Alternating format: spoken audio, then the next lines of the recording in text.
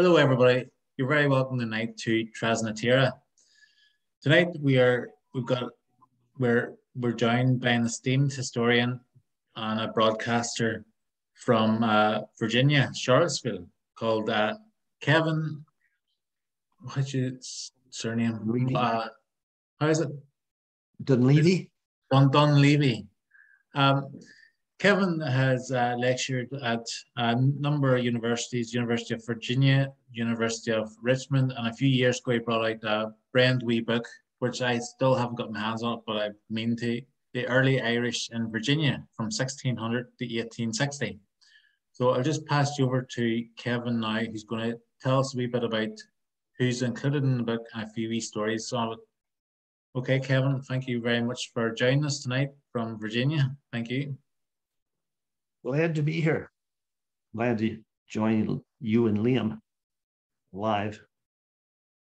And we're doing something on this end now so that we can show this.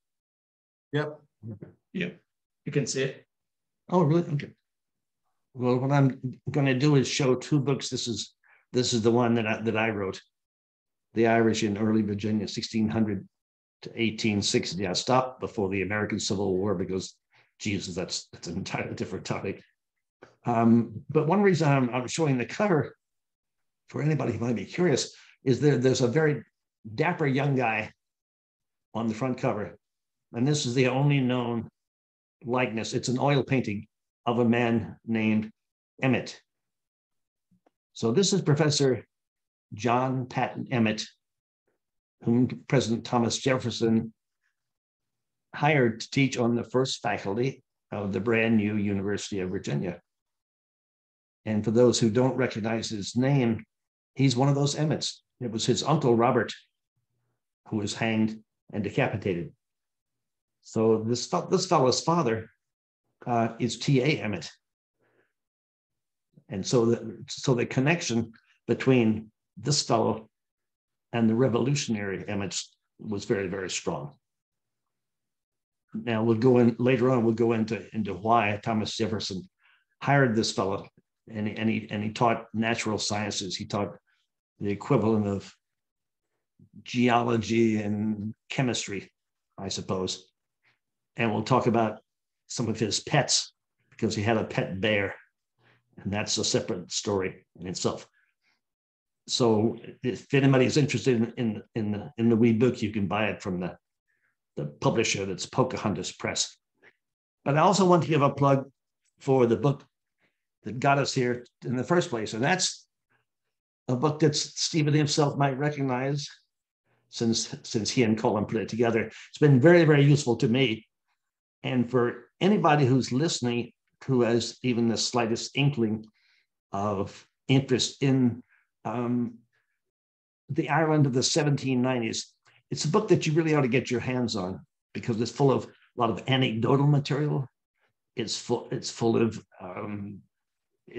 short snippets about who in Ireland got the hell out when General Lake was doing his nastiness, and how they sort of found themselves on a bark or some sort of large ship and went to the New World.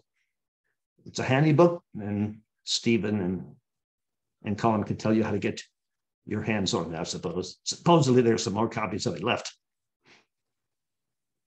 So we're going to talk about first, keeping an eye on the time, why Irish people came to the state of Virginia in the New World in the 1600s. Oh, they did, Kevin? Oh, yes, they did. You can easily find online, as well as in my book, a listing of about 400 Irish individuals. And it's Bridget so-and-so, it's Darby so-and-so. And there's not much information about them, but they arrived in Virginia now, not New York, not Boston, not Florida. They arrived in Virginia for some reason in the 1640s and the 1650s. So we know what was happening in Ireland in those days. Something like 4,000 people slaughtered. Can we believe that figure? Yes, we have to, because that's what historians had told us. And it was William Petty, I think, who actually came up with that figure. 504,000 Irish people slaughtered by the redcoats and by the yeomen. So a lot of people said, let us try the New World. Let us find out how to get to the New World. And unless you could swim and avoid sharks, you had to get yourself aboard a leaky wooden craft, crammed into the storage area down below, which was very nice. Very, very pleasant down below. You could hang out with all your neighbors in the dark, and very smelly down below. And you were aboard ship in the 1600s, and you had never seen a ship in your life. You'd never seen the wee ocean in your life. You had no idea what sharks and other fishes were like. And so you also didn't know what it was like to be aboard a ship. You didn't know what it was like in those days to be aboard a ship for 2 months and 3 months without stop. So these several hundred Irish people, when they got to the shores of America, thought to themselves, oh, so that's what it was like. Jesus wept.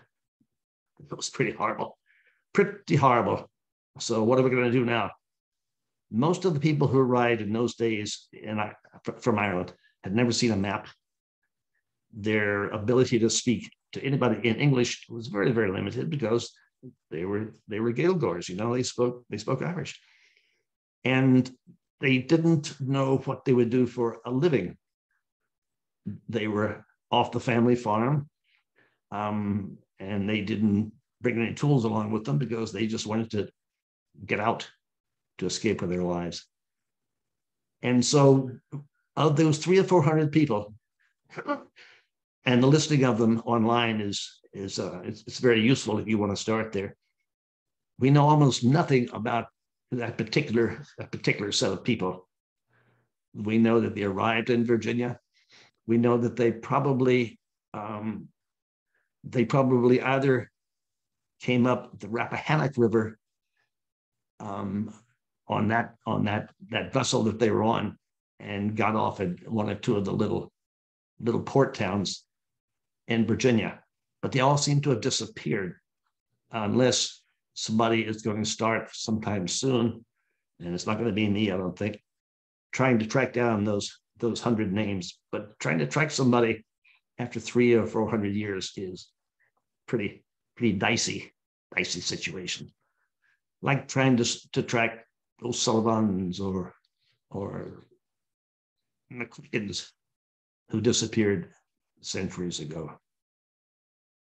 So what I did with this book was to sort of stumble into a research methodology, and the methodology turned out to be something that I sort of thought about later on.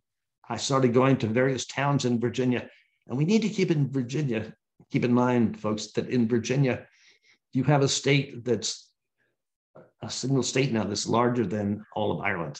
As I recall, Ireland's 32,000 square miles, and Virginia, which is one of the larger American states, it's 43,000. That's a vast difference.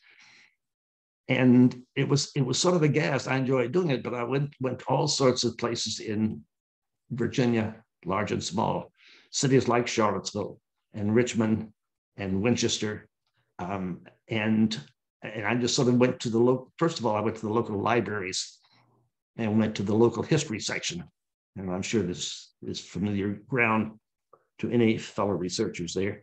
And you just look for little wee books or little wee pamphlets that'll tell you who married so and so in the 1700s, and that information, as far as the 1700s, is fairly common in any library in Virginia, or probably the other early states too. And somebody usually has been conscientious enough in the past to say, well, let's see, now I'm going to write a little book about everybody who got married in the county of Albemarle, and this is Albemarle that we live in now. And I'm just going to go through the archives and see who married whom. And so in case after in town after town, I would do that approach. And I always found little listings of people who had died and people who had married, and without trying to go into any sort of church records. I never went into Presbyterian records or Anglican records. I did go into one Catholic church record in the town of Stanton, or Staunton, you might say, and I'll talk about that. And so it's been surprising to me to see the number of people in various towns and counties in Virginia, which isn't really known for being a bastion of Irish people, unlike Massachusetts or New York or Connecticut. To see that in the early days, in the 1600s and the 1700s in particular, there are Irish people galore here. And from the earliest days of Irish people showing up in this town, in Charlottesville, we have to go back to the early 1700s, when Charlottesville was not even a village. There were only about 200 people living here. And some people had money. Some people, like the Coles family, C-O-L-E-S, the Coles family who settled here did not settle in the town. In the 1700s, they settled in what's called the Green Mountain section of just south of Charlottesville. And they came with gold galore, I think. They were the Coles family. That lot came originally from England, and they settled in Enniscorthy, and they bought up all the land that they could in Enniscorthy, and 2 or 3 of them became Port Reeves, and they sort of controlled trade in and out of Enniscorthy. And then for some reason, some of them came in the 1730s and 1740s to Virginia, and a few of them came in the 1790s. And they were getting out in the 1790s, and we know the reason for that. But the Coles people who came in the 1730s and 1740s came first to the city of Richmond in Virginia, and they bought land galore there, and they were the early capitalists, and they wanted to make a killing, and they did. And they were buying bits of land in the town of Richmond, and they were dividing it up into so many acres, and they were selling that as sort of an early housing development. Made enough money out of that within a decade or two, they said, ho hum, we don't want to live in the city of Richmond anymore. Ho hum, it's too crowded. Let us return to our rural roots. And so they did. They came up here to Charlottesville, and especially to Albemarle County, and they bought land, a lot of land. And the early sort of the progenitor, the father of all these people named Coles, started building houses for his sons and daughters. And they're magnificent houses, and they're still up today. They're all red brick, because everything in Virginia seems to be made of red brick. And they have plenty of white columns, and they sort of belong to the federal period of architecture. And I think those of you who are interested in Irish history will be curious to know that the first of these manorial houses that the Coles family built up was called, the house now was called Enniscorthy. Really, it's true. And Enniscorthy stands today, even though the original one was wood and it burned down. But Enniscorthy stands today as sort of a monument to what people who came with money to Virginia could do. And I'm really interested in the Coles family because they were English. They came to Ireland. They made a killing, so to speak. They made a killing in property. And they made a killing when they came over here. And they were people that were of the same social class as President Thomas Jefferson and that lot. But some of the Coles people, my research indicates, the ones that remain behind in Enniscorthy had a tough time. There were 2 or 3 of them who were engaged in fighting against the dastardly rebels of 1798. And some of the Coles people, unlike the ones who came to Virginia and got out, some of those Coles people actually got locked up, probably in the building. I think there was a prison at the time, right in Enniscorthy town.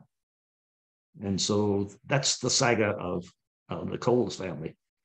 The ones that stayed in Enniscorthy ended up in prison. Fair play to them. And the ones that came to America have made a fortune. And so I told you about the methodology, how I would go from community to community, trying to track any Irish people, or at least Irish surnames that showed up. I never tried to deal with questionable names like Barrett or Bennett or Stevens. I mainly tracked Gaelic surnames, because that's an easier thing to do. So let me give you a couple of snippets at this point of some of the chapters, and see if I can catch your interest here. The book does start off with a discussion about Irish emigration to America, and contained in there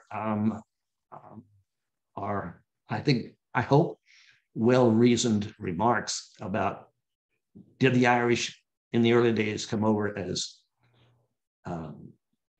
apprenticed servants, or were they slaves? And some people, as you know, consider it sort of a hairy question. Well, when people were slaves, not only were they usually black, but they were slaves for life. They never were able to get out of slavery in America. Whereas the Irish and other people who came over and signed indentures only served apparently 5, 6, 7 years, and then those Irish and other groups were free to go. Well, that's the way it sort of was supposed to be. It certainly is true that only on rare occasions were Black people in America ever allowed to buy their freedom. It was considered a dumb thing to do to let your slave start saving money. Because if the slave said at one point, well, master, suppose I give you $1,000, will you turn me loose? Well, then you lost a slave. In the 1700s, in some of the local newspapers in Virginia, whenever a slave would run away, or whenever an indentured person would run away, there are various notices being posted in the local newspapers saying, so-and-so just left me, and I want to get him back or get her back. So I thought what I would do is, if I could find a brief description or two of what these sections in the newspaper were all about.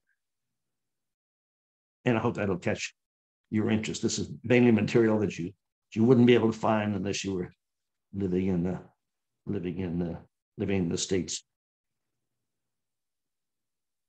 You would think I would find this very fast, since it's a book that I wrote, but I'm obviously just taking my time about it because I've really forgotten where all those descriptions are. Okay, Marco, you can find these things from. No, Kevin. That's not the way it works. Well, I think we're going to have to skip there for a few minutes and come back to it, since I can't. I did find it.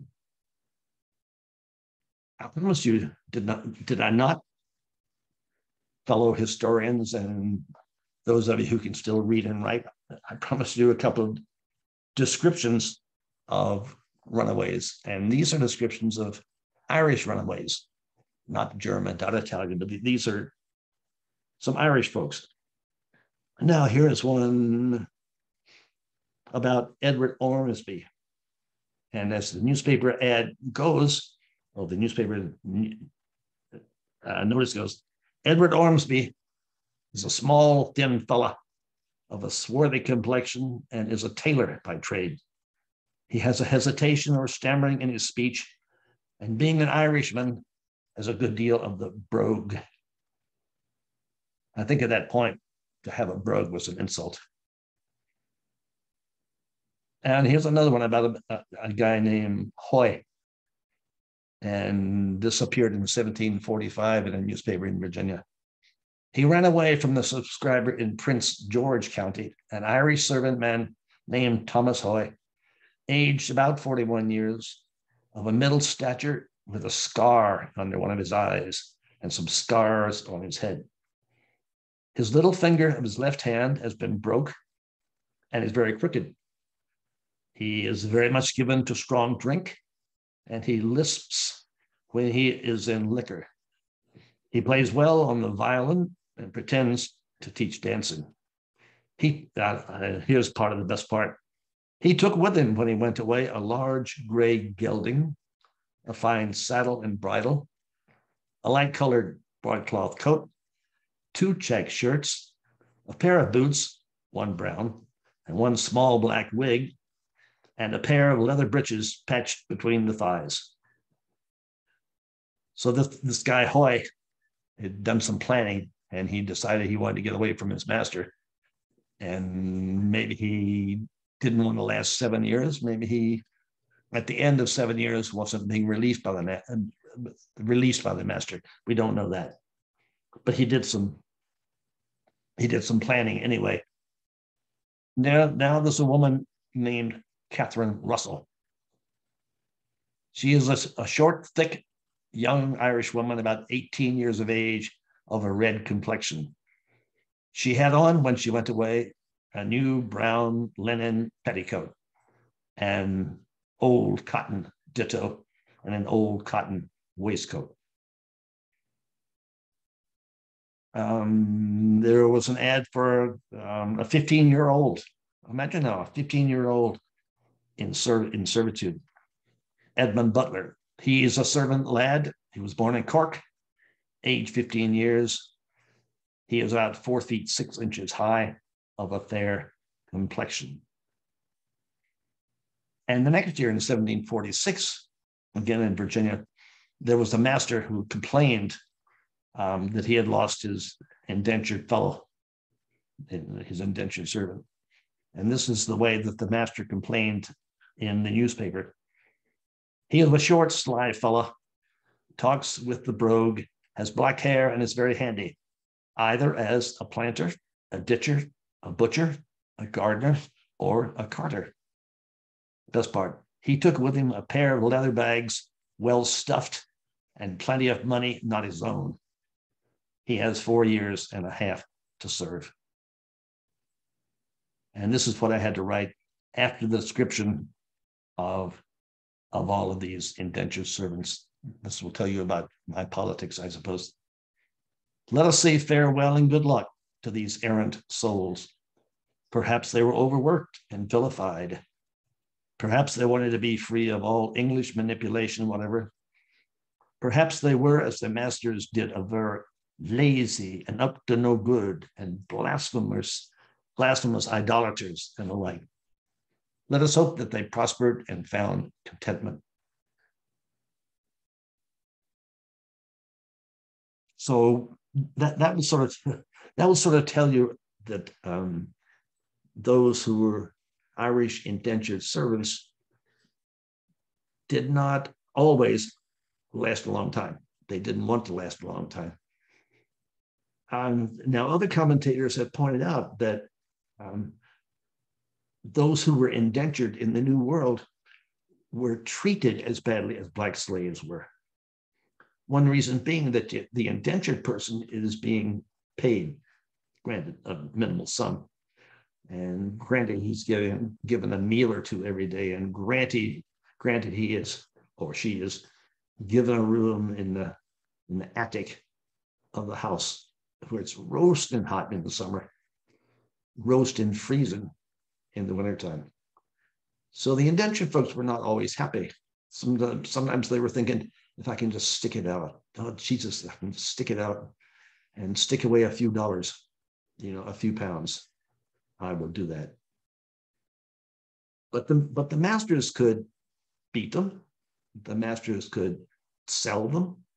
The masters could do anything that they wanted to, apparently, during the period of servitude. So they could be beat.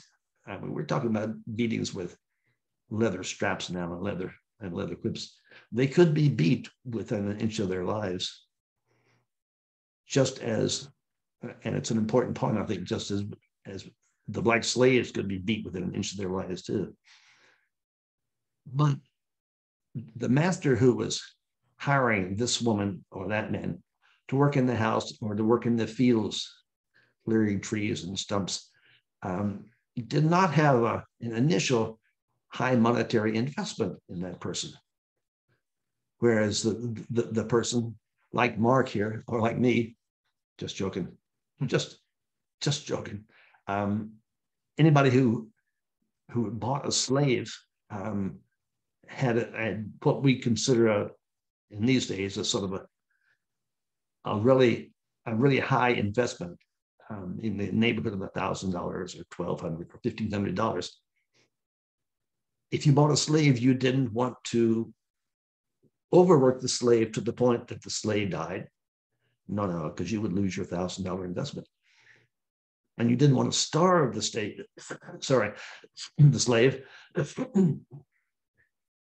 because then you would lose your $1,000 investment. And so maybe one thing that you could do, if you were a white Irish male, if you can see where I'm going, is to see if you can produce on the sly more little slavettes.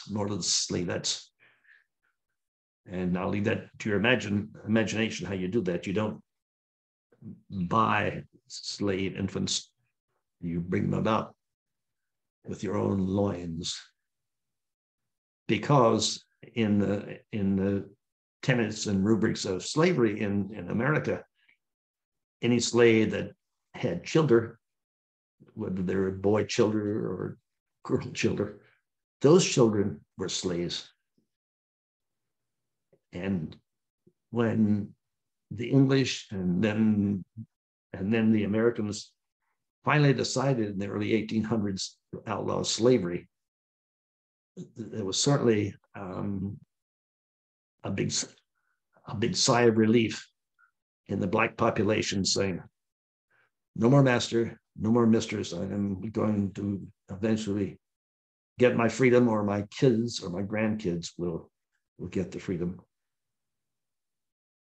So we talked a little bit about the Irish indentured people, and I wanted to give you a little bit of a taste of what up in the town of Winchester,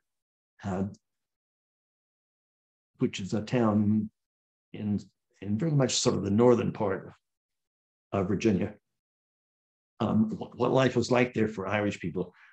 The most prominent family there, and even to this day, is the family of McGuires.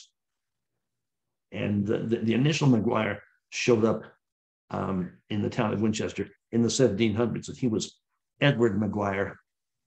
And I found that he was from Kerry, from near Tralee. He came from Ardfort in Kerry. Now, why he came to Virginia, we don't know. But Edward McGuire left Ireland in 1746. He landed at Philadelphia, and very soon he came down to northern Virginia. He bought a sizable bit of land there, and within 5 or 10 years, Edward came to own more than 6,000 acres. So he was doing very well. I suspect that he and maybe a few other McGuires came over with some money in their pockets, and so he was able to buy a good bit of land. And one of the first things that he did was to put up, after he'd made a good bit of money, was to put up money, something like, I don't think we have a figure here, a good bit of money anyway, to erect the first Catholic church in Winchester. And then in 1777, he became a justice in the county legal system. So he was doing very well. And nobody ever has any bad thing to say about the Maguires that I've been able to find. But and a local historian named William Russell wrote a book about the Irish in early Winchester. And he has this to say about the Maguires.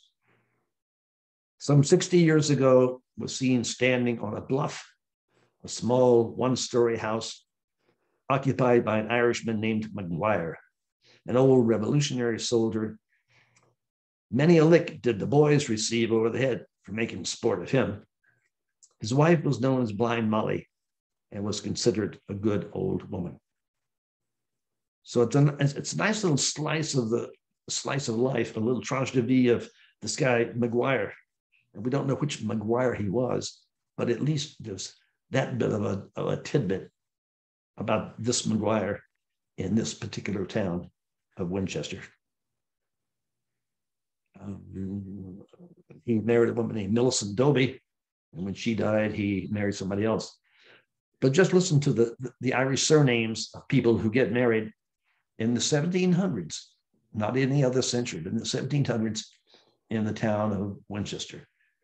John Sullivan, John Connor, Mary Hogan, Patrick Doherty, James Ryan, Anne Varden, Bernard Fagan, Michael Kehoe, Edward Maguire again, this is wife number 2, I suppose, Rebecca Farrell, and Mary Kelly. So that's just in a period of 1774 to 1799, 25 years, and you've got a dozen people or more of Irish connection out in the town of Winchester, which is in those days a pretty remote place, to tell you the truth. There were a lot of Irish connections in Winchester, and in fact, there's an Irish Catholic cemetery in Winchester. And it's called the Sacred Heart Cemetery. And in 1900, a local person up there cataloged all the gravestone inscriptions in Winchester County and Frederick County. And in this particular graveyard, and we'll talk about a prominent person buried there that reflects on Stevens and Collins' book. There are at least 150 Irish people buried there from the 1700s and from the 1800s. 150 people now. It's a fair amount in this one little town in Virginia. So among the earliest of the people buried in Sacred Heart graveyard is Patrick Denver from the county down, who was born about 1746, as we know in Colin Stevens' book, and he dies in 1851. There's a man named Fenton, who came from County Cork. Some people named Burns, who came from the Ladies' Island in County Wexford.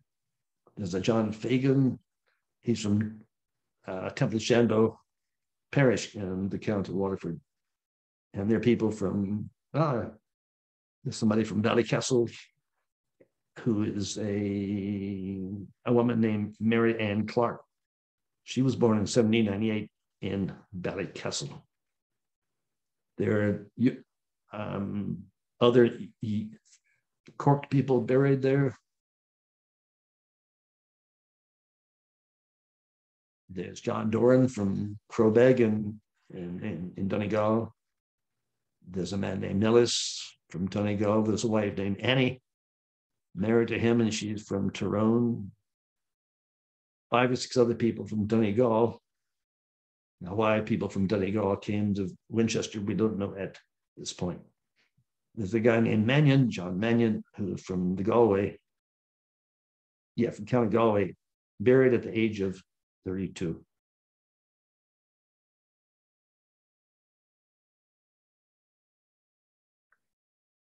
It's easy for me to get wrapped up in this book once again. One of the people who is mentioned in the United Irishmen here is a man named Douglas, Adam Douglas, who the Douglases were United Irish emigres who fled to this country. And one of the Adam Douglases, there were two people named Adam Douglas, I think, at least two. He wrote a book called The Irish Emigrant, and it's about his showing up in America and having fled, things happening in 1798, and he actually wrote a book, that book that I just told you about, The Irish Emigrant, subtitled An Historical Tale Founded on Fact by an Hibernian. So the hero in the book is a guy named, I read it myself, it's a great book. The hero in the book, the fictional hero, is Owen McDermott. And he has a father named Brian McDermott, again in the novel, who owns land in the County Antrim.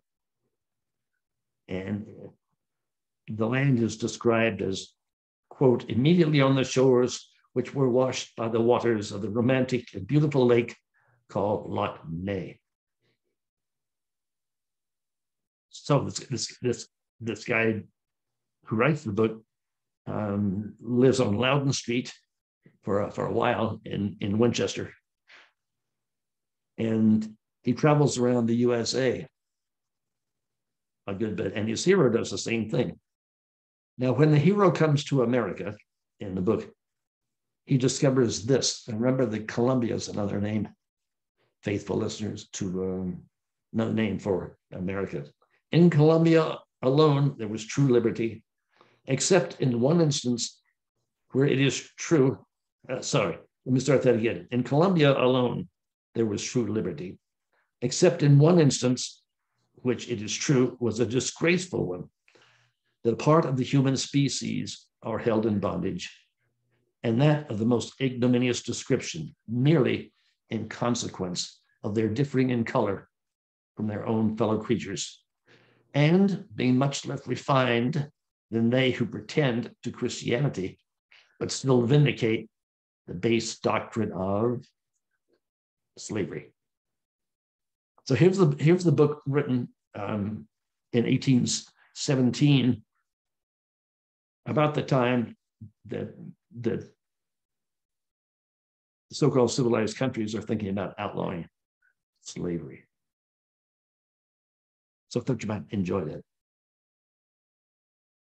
Let's talk a little bit about Thomas Jefferson and the United Irishmen.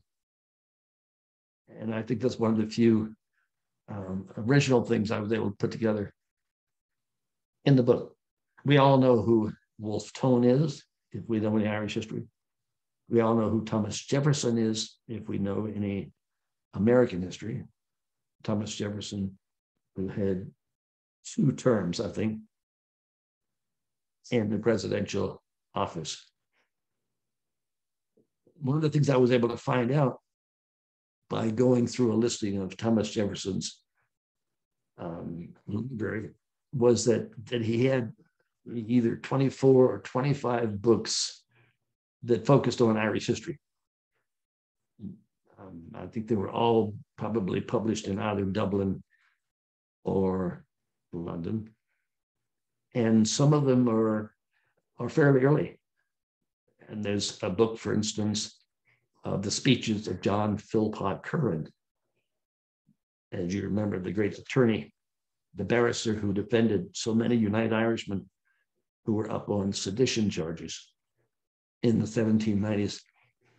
John Philpot Curran himself, as you know, being a court man, and he never joined the United Irishmen, but he was very close to them politically.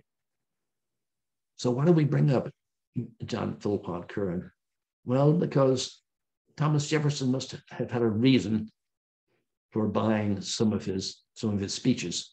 The speeches are 18th century prose, Restoration prose. So they're kind of tough to wade through, but what you can see is that by looking just barely below the surface, you can see that John Philpot Curran and Thomas Jefferson had similar ideas about tyranny and about slavery, of course, with Jefferson, but that they just had similar ideas. And so that's one of the books that Thomas Jefferson had.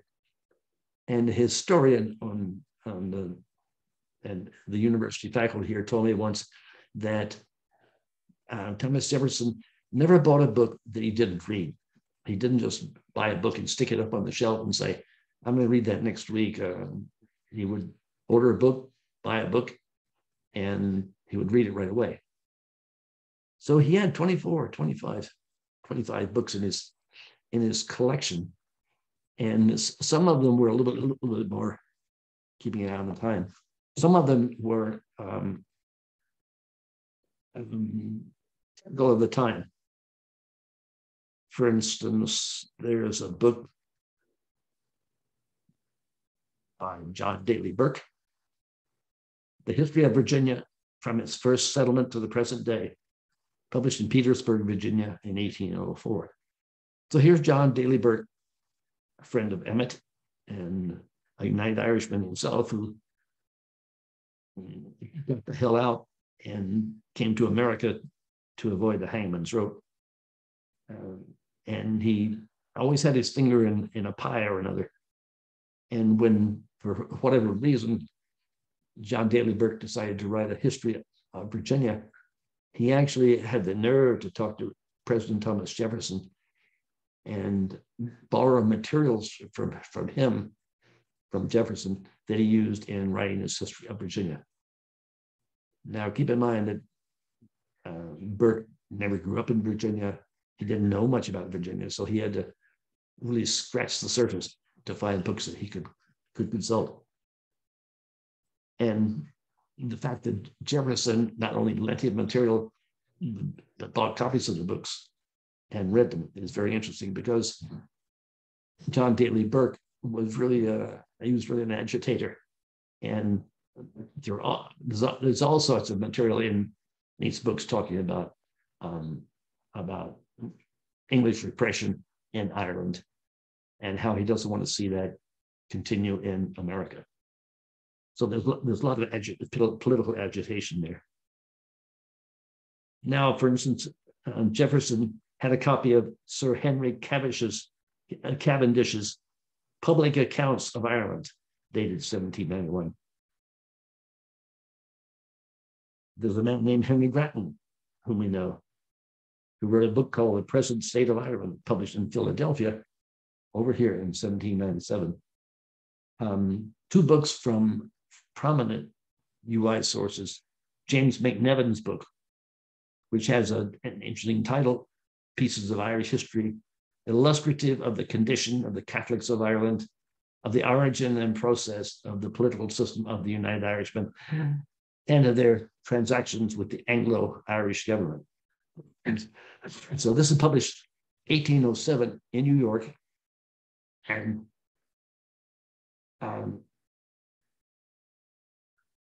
sorry, I just flew away there for a second. McNevin sent a copy of his book down to Thomas Jefferson, and Thomas Jefferson actually turned around after he had started reading it, sent a note to this United Irishman, this seditious rebel, thanking him for the book, which I thought was a nice touch. But now it's safe to assume that Thomas Jefferson read that book, written by another Irish American.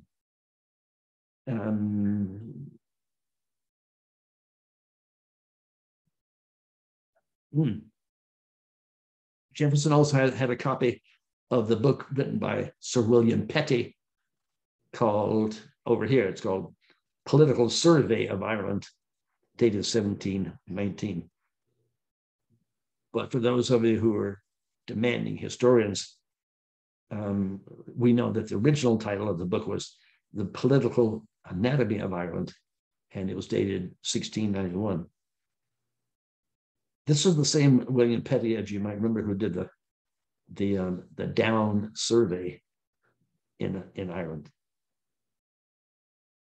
So another interesting book that I think interesting that got sent to President Jefferson was that written by William Sampson, and it's called Memoirs of William Sampson, including a short sketch of the history of Ireland, particularly as it respects the spirit of British domination in that country.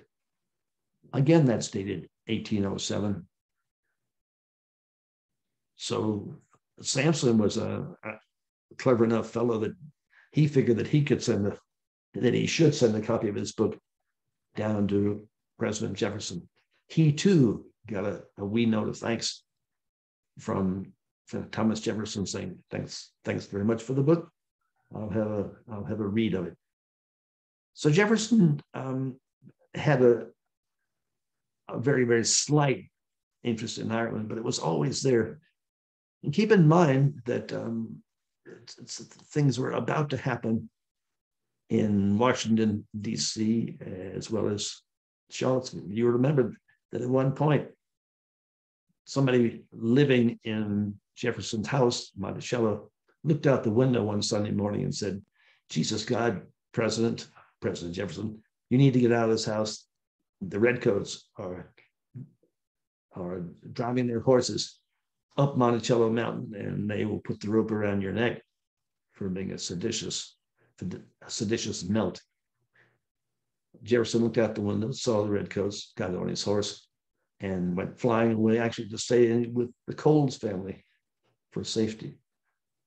And we need to keep in mind too that only a few years later, it was redcoats themselves who burned the White House in Washington, the house of the president. So Jefferson was not entirely enamored of British happenings, and particularly as they affected life in Ireland, and more particularly as they were to be affected toward people living in the US.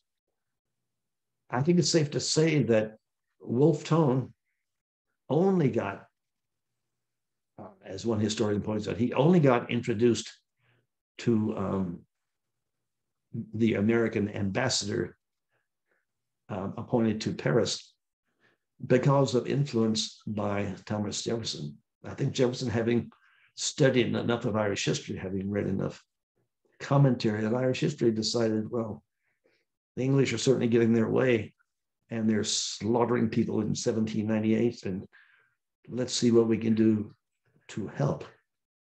So my theory is that Thomas Jefferson influenced the ambassador, who just happened to be a guy who went to law school with at William and Mary College, just happened to be the fellow who lived next door on the farm next to his, and that's James Monroe. So Monroe is the ambassador resident in Paris, who gets nudged, I think, although there's no documentary evidence at this point. I think he gets nudged by his neighbor, Tom Jefferson, saying, come on, James, let's strike a blow for freedom. When you talk to this fellow Wolfe Tone, keep in mind that Wolfe Tone represents the entirety of the United Irish struggle in Ireland against British domination there. So if you read David Wilson's book, you'll see that he remarks a little bit about the ambassador, but since he doesn't live in Virginia, he wouldn't have come across the idea that Thomas Jefferson himself would have tried to do his part in the struggle, the one struggle, many fronts, as people used to say. Well, now I think Stephen and Liam, that I'll stop right there, and particularly if we have any any commentary or questions, any queries, we can try to deal with that. How you doing, Kevin? That was brilliant. Thank you very much for that. I have a couple of questions, if you don't mind taking a wee stab at them, At the start of the lecture, you talked a wee bit about indentured servants. Was there any kind of time period that an indenture lasted for? You mean the number of years that indentureship covered? Yeah. I don't really know. Stephen, I really don't know when indentureship came into being, and don't know when it was phased out. But how long did the indenture stay that way? When was it for 10 years or was it for 20 years or? Well, I see what you're getting at. I think Mark is right. And I agree that most of them were for 7 years. Yeah. You also said about slaves, when they had a child, it was a slave. When an indentured servant had a child, was that an indentured child? No, that child was completely free. Okay. So far as I know from what I've read. Yeah. Virginia, it was kind of like the entry point to America, was it? In many ways, I think Massachusetts and Virginia were the two best known entryways in those early days. Yeah. And the fact that Jefferson intervened with Wolfe Tone in Paris and a lot of other issues, do you think he was doing that because he was trying to please his own population in Virginia and around Washington area, who were primarily Irish? Right. What was your question? Do you think he was doing that to try and gain votes? Mm-hmm. Don't know. Okay. I never thought about that before. Right. Tone did spend some time in New Jersey and Pennsylvania, right? I think he even bought a farm at one point. And after a while, he just shook his head saying, I don't belong here. Yeah, he famously said that he got swindled in America when he bought the farm. And then after a few months, he left. At least even he didn't buy the farm in the sense of dying. Do you know that expression? She bought the farm. Yeah. Maybe it's just an American expression. Okay. We have someone here. We hand up, Barbara. So I'm just going to ask to unmute, and then she can ask the question herself. Yeah, am I on? I think I am. Yeah. I'm in Amherst, about 60 miles from you, Kevin, south of you. Love your work on the tunnel. I was just wondering, there was a statement by George Washington who said that basically we would not have won our freedom from the British without the Irish help, and it was now our turn to help the Irish win their freedom from Britain. Was there any, when you were doing your research, did you see any connection with Jefferson and George Washington and the United Ireland, anything along those lines? Not for George Washington, but I wasn't specifically looking, Barbara. Uh-huh. And so that's an avenue that you could spend more time with. You could become the expert on Washington and the United Irishmen if there's a connection. Right. Okay. Washington and Jefferson weren't the closest of friends. Right.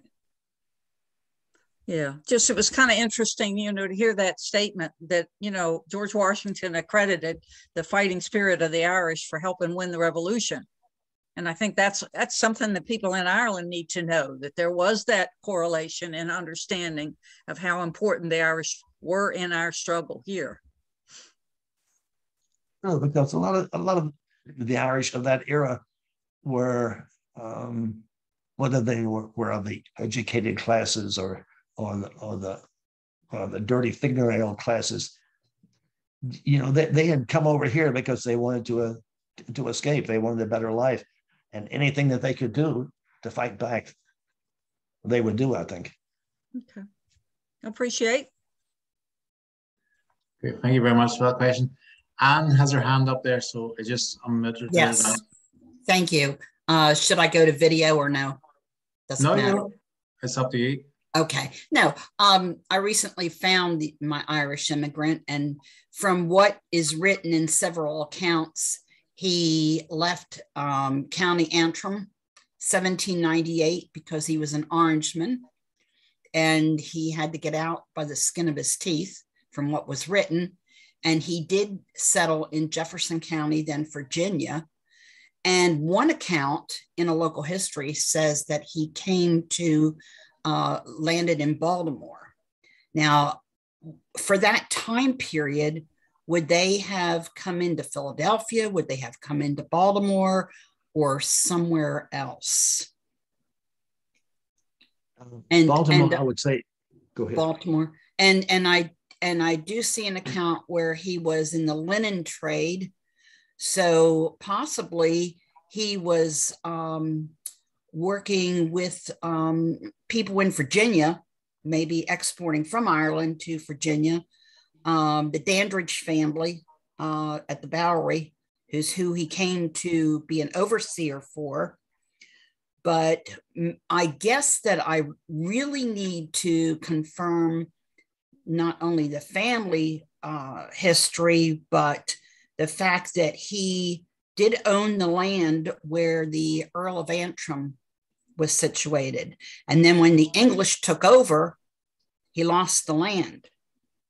But then in the late 1800s, supposedly they were to inherit the land again. It's just a twisted tale.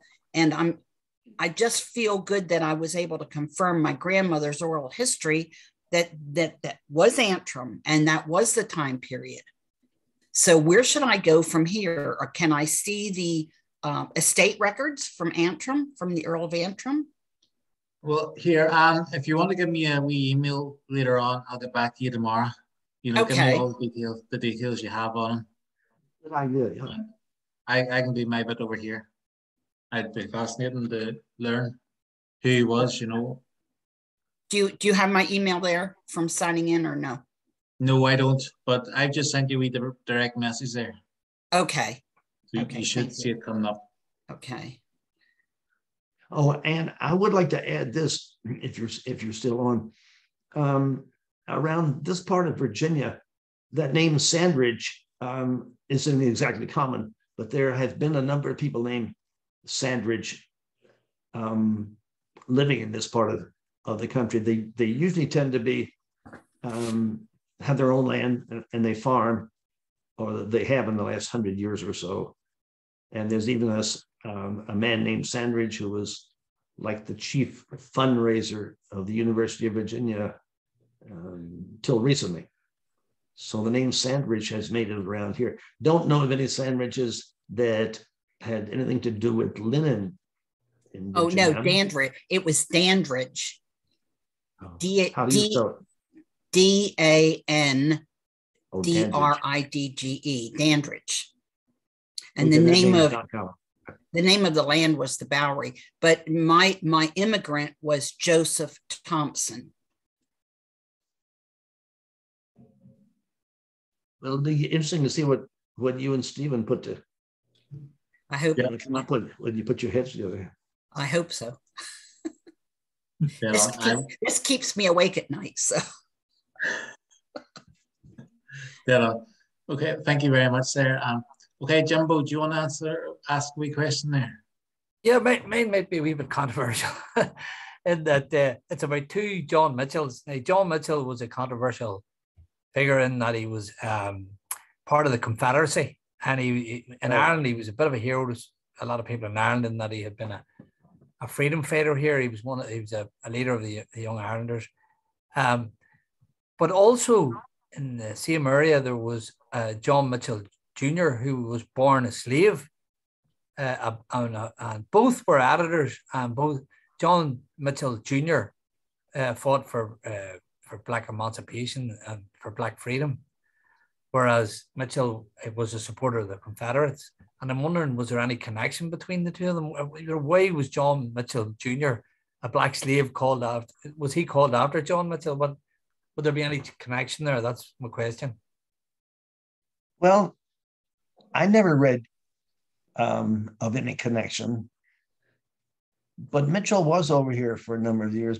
Mitchell actually served prison time in the town of Richmond for his support of the Confederacy. He was called a traitor by the federal government here, and he was given a number of months, I think, locked up. Now, because he was himself was a supporter of slavery, what a turn of events. My first reaction is that probably he wouldn't have had anything to do with black people at all. Those people who supported the Confederacy, a large number of them didn't fight physically, but a lot of them did fight. But a lot of them who didn't fight still looked down their noses at black people. And that's a kind way of looking at it. So I don't know, you're on your own there. He didn't own any slaves himself. He was a propagandist for them. Yeah. Right. But it's just strange that a slave and a black civil rights activist was called the same name as him, only John Mitchell Jr. Like, I think it's probably just a coincidence, but I was just wondering, was there? But thank you for your talk was excellent. Thank you very much. Thank you. If you keep looking into that, it'd be interesting if you can find out an ironic connection, you know. Yeah. Thank you, Jimbo. I'll go on here to Amadeus now. Do you want to ask a question?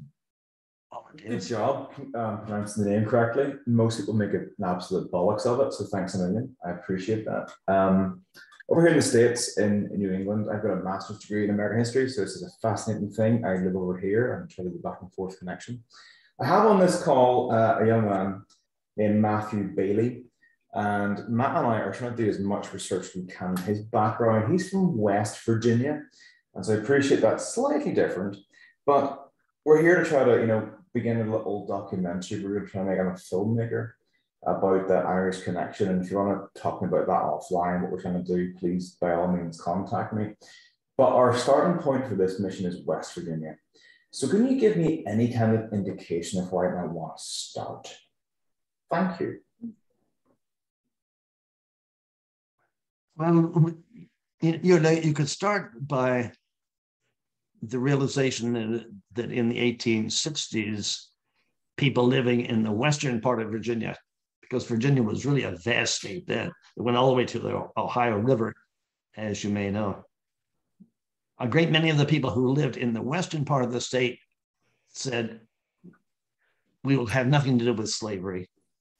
We don't like the eastern Virginia people who are making a lot of money on the backs of slaves. So we'll have nothing to do with that. And so they split off in the 1860s and set up their own little county, which tends to be very hilly and mountainous as opposed to the basically flat Piedmont of the rest of Virginia. So Amadeus, is that a good place to start? I mean, I can't answer. Not really, no. I'm looking at this as a filmmaking historian. I'm trying to find places where you can find the Scots-Irish, in particular, Ulster Scots, as we're meant to call them, the Scots-Irish to come over here, in that far part of West Virginia, the psychology as to why they split. Were there any Irish involved in that from this part of the world? We're just going to dive into that experience in itself. It may be a thing, like I said, for us to take offline. I have got a much deeper synopsis of what we're trying to achieve here, but I would like to figure out where to make that connection start. So maybe, Kevin, if you're available, I am here in the States. We take a phone call and talk about it. Oh, fair enough. Yeah. Okay, perfect. What's your number? Is that possible to send it over on a message? Yeah. Why don't you email me first? Perfect. What's that? Just to have the record. Perfect. Do you have the email from Stephen? If you email the Transnatera page, we'll send you Kevin's email. I'll throw it through Facebook. Thank you again for your time. Sorry to take up so much of your time, but hopefully we can connect on this and do have them. But this is fascinating, and I've been recording it, and I really appreciate it. Have a nice day, guys. Cheers. Thank you, Amadeus. Cheers. Okay, Colin would like to come on with a question about solvents. Yes, Kevin, and greetings all the way from County Wicklow in Ireland. And my question is, I've done some ancestral testing. My father is from the Beara Peninsula in Cork.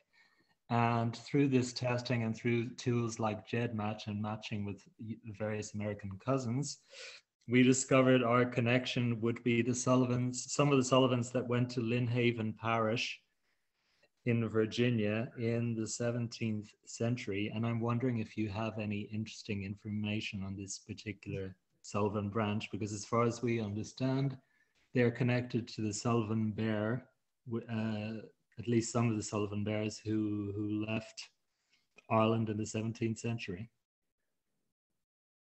Oh, you're dealing with a really early period, aren't you? Yeah. Yeah. Where do I start? Why don't you and I email a little bit too, Colin? Sure. Yeah, I mean, I have my grandmother's from Donegal, so usually when I get matches in the southern part of the States, it tends to be Ulster Scot or northern side. But I've had quite a few Sullivan matches in the southern states, including Virginia, which has to be from my dad's side. So, yeah. Well, that could be interesting, both for yourself and for myself as well, Colin, you know? Yeah, because I believe some of these Sullivans are connected to one of the founding fathers. I could be wrong. Is there a General John Sullivan or something like this? I could be wrong. Well, in the interim, did you pick up earlier that I was talking about another little research group that I belong to, Clann Mór or Clann Vor? No, I did. Maybe I missed that. All right. Well, it's a small organization, and it's Clann Mór. Well, we pronounce it Clann Mór, CLANN MHOR. Yeah. .org. Right. Now, when maybe I have a chance, I want you to go to that website, and once you're on the home page, look up to the top, and among the 5 or 6 titles, music and articles and whatever, I want you to click on research. Right. And when you do that column, you'll be taken to a page that has 10 or 12 different fascinating things about the Irish in Virginia who were working on the railroad. And I want you to go down and click on the master list of all the Irish working on the tunnels, right, railway tunnels in Virginia. And when you're there, it's a spreadsheet that's alphabetical. So you can just dial down, zip down, scroll down till you get to both the O'Sullivans and the Sullivans. Right. And interesting. And there are a lot of them there. And that's a good place, I think. Sorry. That's a good place for you and me to start. And we can email back and forth. Fantastic. Yeah, because I've seen actually some of them, at least one of them, seem to change their name to Sullivant with a T for some reason.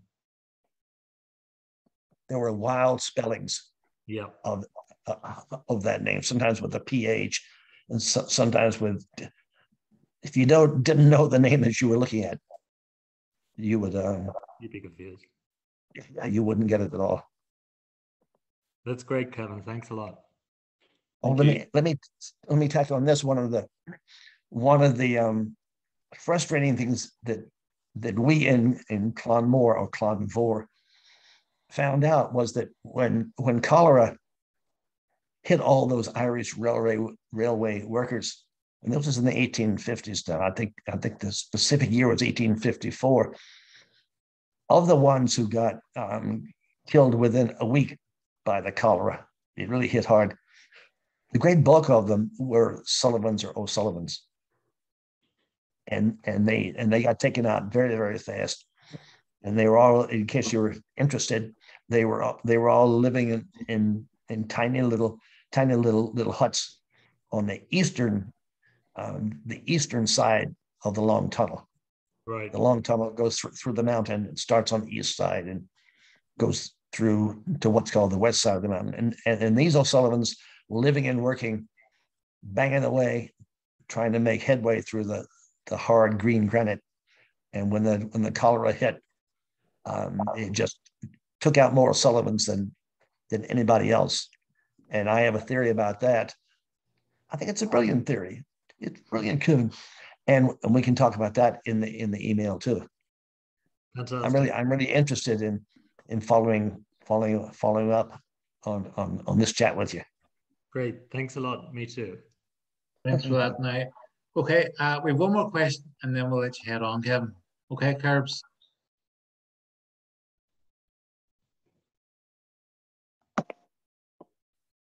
Yeah. Who? Hello.